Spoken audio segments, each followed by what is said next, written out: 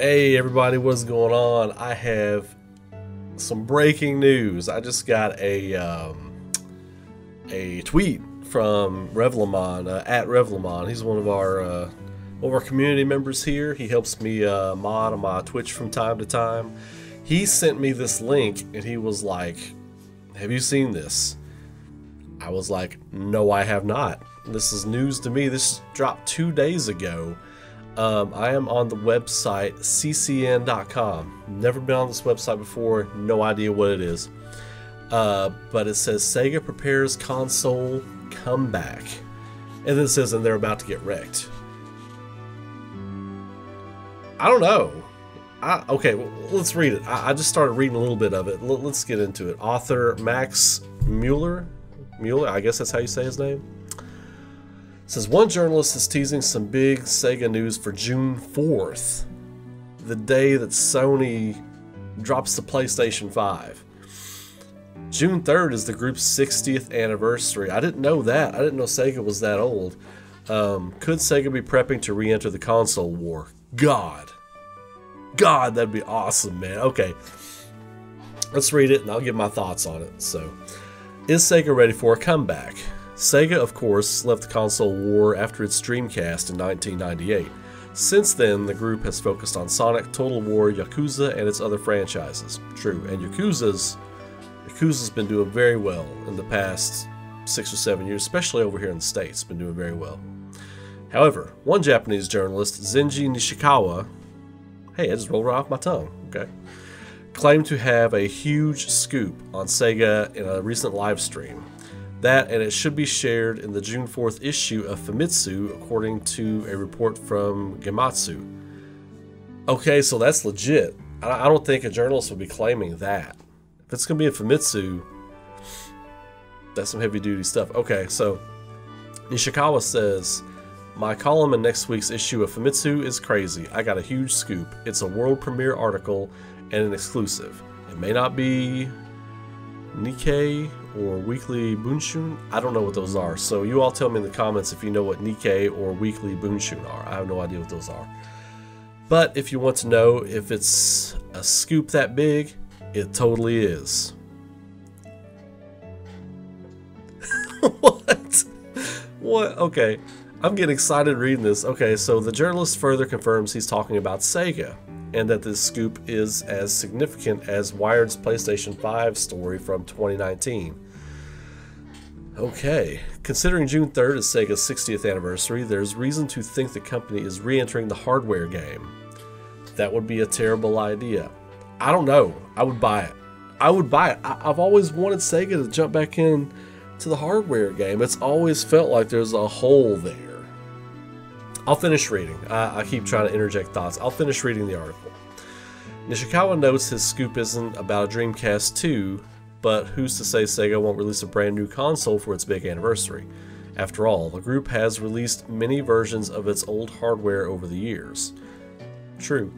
Also, earlier this year, Sega revealed a new character related to its brand. This character's name is Sega Shiro, portrayed by Maito Fujioka. Is that how you say it? Okay.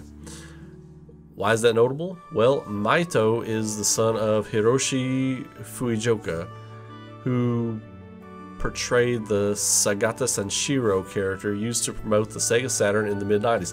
Okay, you know what? I think I've seen some of that, like on YouTube, some of those little adverts and stuff for the Sega Saturn, which is one of my favorite consoles of all time. Don't even get me started.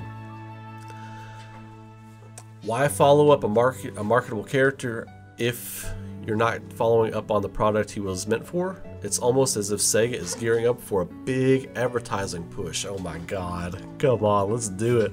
The competition is too heavy. The thing is, a new console would mean competing against hardware giants Nintendo, Microsoft, and Sony. We're already waiting on the Xbox Series X and PlayStation 5 price points. Who wants to save for another console? Plus, the world is already in a financial struggle due to the pandemic. Is now really the time to reveal an expensive new box? Sega wouldn't be the only retro company looking to make a comeback either. Of all the groups, Atari is working on a PC console hybrid device dubbed the Atari VCS That's even more competition. I've known about that. They've been trying to get that off the ground for years now, it seems like. The Atari VCS, I don't know how well that's going to do. We'll know for sure next week, but Sega should absolutely be wary. The world can only afford so many consoles. I'll tell you what.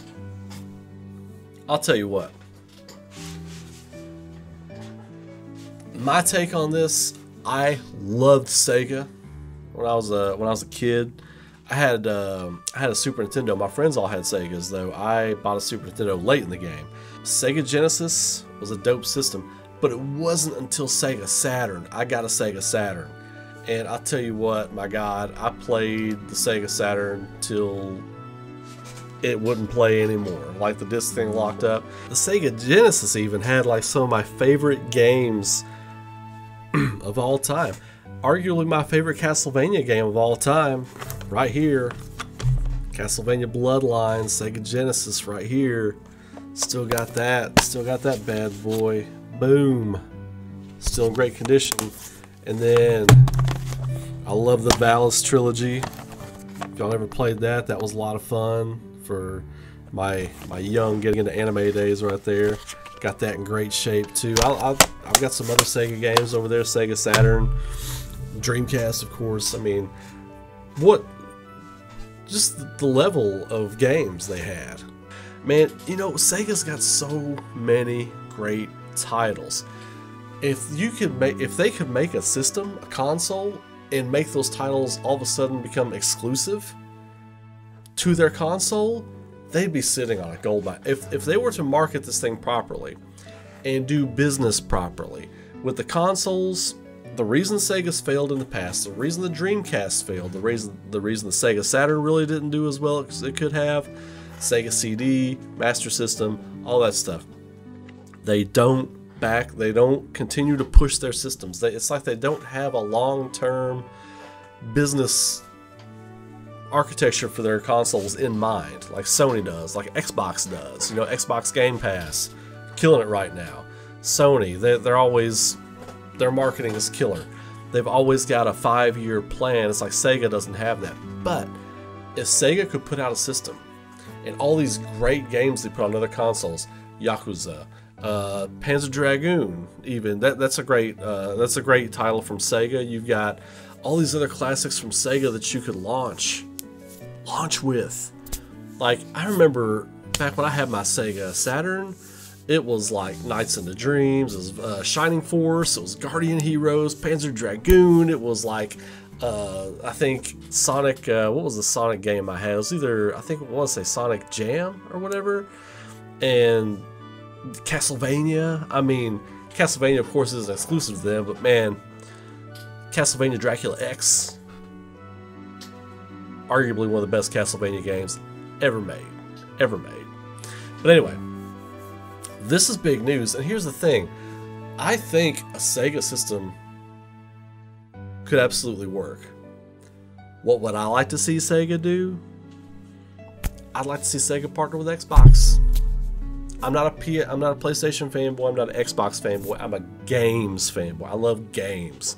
Give me great games. You know what I mean? I don't care what box it's on.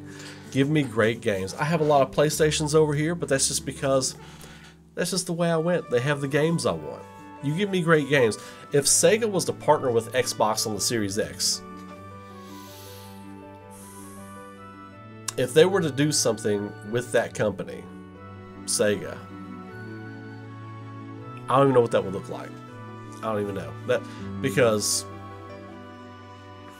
yeah, I don't know. I've got this, I had an idea and then it was gone. So it didn't make sense as it was percolating in my brain here. So I think it just evaporated.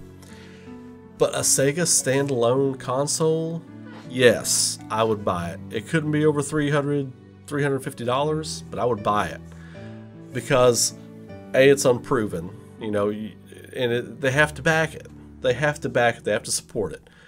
Sega put out some of the greatest games of all time, some of the most memorable characters of all time, and the marketing. Who doesn't remember the Sega? You know, I remember going to see video games live, and they did the Sonic the Hedgehog medley. They started with Green Hill Zone. They did all the big music pieces from Sonic the Hedgehog, and it opens up with the Sega, like the choir sings it, and the crowd loses their minds. Every time I've watched on YouTube like a video of that and then seeing it live as well, every crowd all over the world loses their minds at the Sega thing.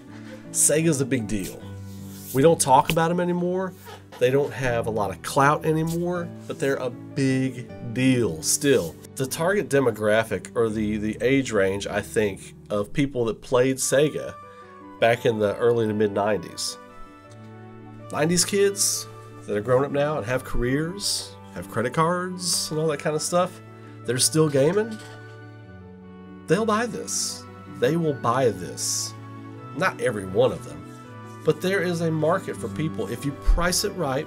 I'm not even saying this is what's going on, but if it is a console, if you price it right, you put some titles out there that people want. And what if they had like, what if it came preloaded with a bunch of like old Sega games, their best games from like Genesis, 32X, Master System, Sega Saturn, Sega CD, Dreamcast. Look, I still got my Dreamcast hooked up right over here. Right over here. I will break out Power Stone. I'll break out Code Veronica. I'll break out Sword of the Berserk. I'll break out Record of Lodoss War. Yes, Record of Lodoss War on Dreamcast is one of the best anime licensed RPGs ever made. I'll put that up against any RPG licensed on an anime ever made. I'll put that up against it. Record of Lodoss War on Dreamcast, amazing. But it's interesting. It's interesting, right? Because like June 4th is Sony's big drop. PlayStation 5, it's the big drop. It's the big, they're dropping their payload on June 4th. And Sega's like, we have an announcement too. That's ballsy. That's ballsy. But also it's smart because it's like the whole video game world is tuned in to PlayStation 5. If they come in an hour or two after that PlayStation 5 showcase is over, and the video game world's still buzzing, we're still wanting information, we're still wanting, you know, to know other stuff, we're tapped in, you know, our video game minds are activated. Sega comes in with an announcement to feed off of that high. That's smart. And that also tells me they have some smart business planning in mind. Now, is that going to happen? Probably not. But it's fun to speculate on. I think this is cool news. And this is like, again, shout out Rev Lamont. I appreciate you, brother, for shooting me that on Twitter. Let me know what you all thought about that. Let me know what you think about Sega. You know, we never talk about Sega on this channel. I might do a 5. I'm doing these 5 videos now, Raise 5. You know what I mean? Like 5 greatest, top 5, best 5, all this kind of stuff with different things. I might do my 5 favorite Sega games of all time and go into it and go in on them. So anyway, you all post your comments below. If you like that video, throw a like on there, share it around social media. I'm not hard to find on social media. You can see the stuff popping up here. Kaufman20XX, Twitter, YouTube. I mean, not YouTube. You're right here on YouTube. But Twitter, Instagram, twitch.tv/Ray Kaufman over there. Yeah, this will be interesting. And subscribe to the channel if you dug that. I appreciate it. Y'all have a great night. Keep rocking. Stay safe out there. And I will see you all in the next video.